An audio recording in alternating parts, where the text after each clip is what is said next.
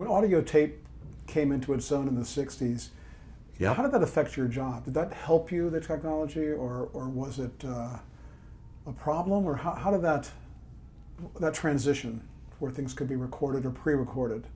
Well, because of the Dick Clark law, everything was pre-recorded. It really was. There were very few shows live. I happen to be doing one now. Macy's Thanksgiving Day show, that's live. And Brad Lockman is the executive producer and wouldn't have it any other way. It's a live show. Johnny's show was a live show. All the nighttime shows are live, so you don't need pre-recorded music on them. I use a lot of pre-recorded music on Macy's because that way I can record the Rockettes' number and give them the tape and they can rehearse to it.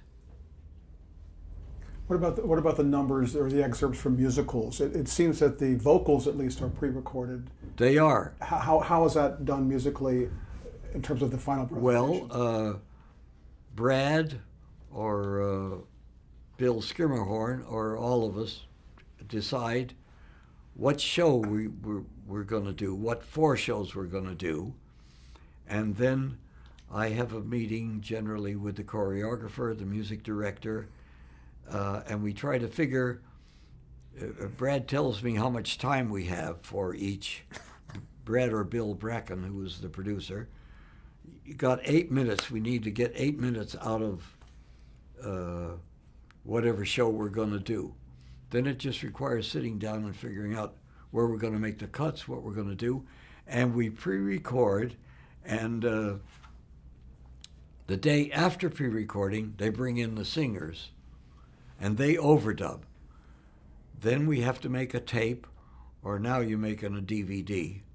Tape doesn't exist anymore, or a CD, and they can take it back and rehearse to it. So it pays to have those pre-recorded. It eliminates a lot of mistakes that could be made, and you can make $1 million on a live show. Mistakes are by the barrel. They really are, because, for example, on Macy's, there are a lot of floats that come down. Now they turn a corner. One float could get too close to a corner and crack up. So Brad or Bill, somebody's got to say to me, we're dumping whatever that float is coming down, get the music for whatever's following it. That part of it is sure live and is a kind of hassle to, keep in step.